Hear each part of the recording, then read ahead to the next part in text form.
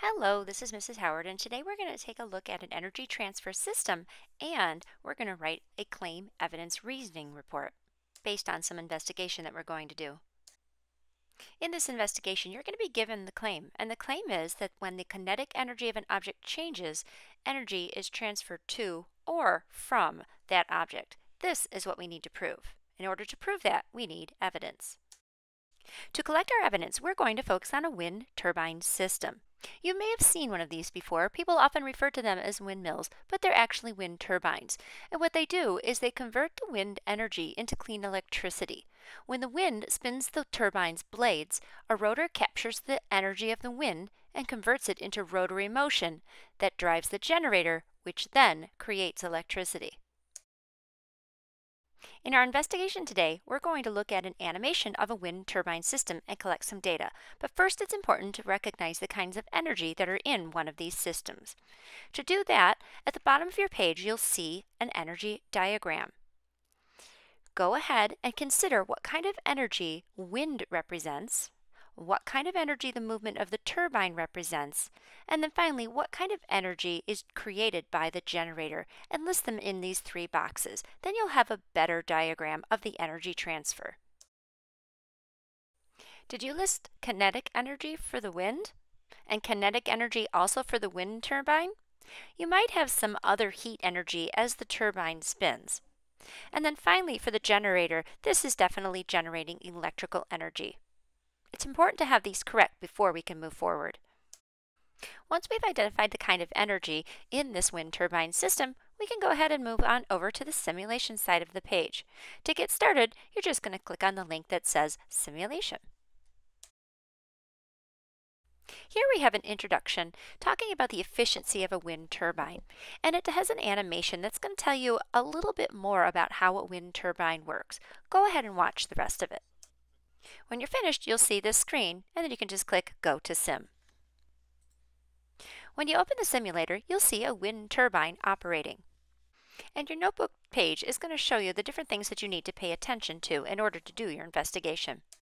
On the left side of your screen, you're going to see propeller diameter. It doesn't matter what you set your diameter at, just make sure it stays the same throughout the entire investigation.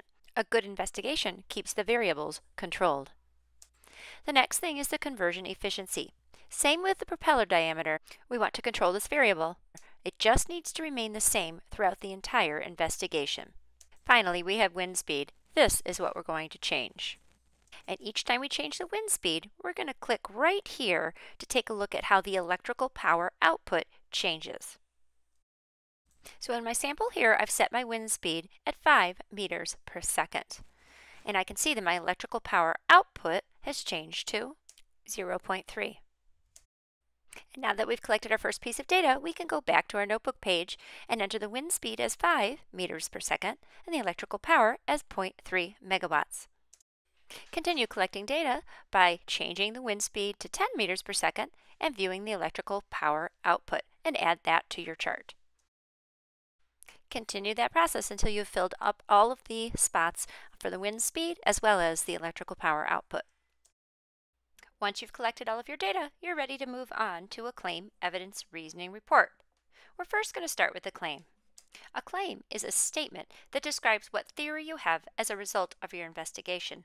In the case of our wind turbine investigation, our claim is that when the kinetic energy of an object changes, energy is transferred to or from that object.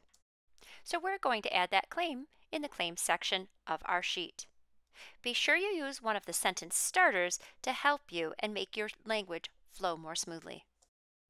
Next, we need to provide the evidence that we collected to support our claim. An evidence is a report of the qualitative or quantitative data and observations you collected.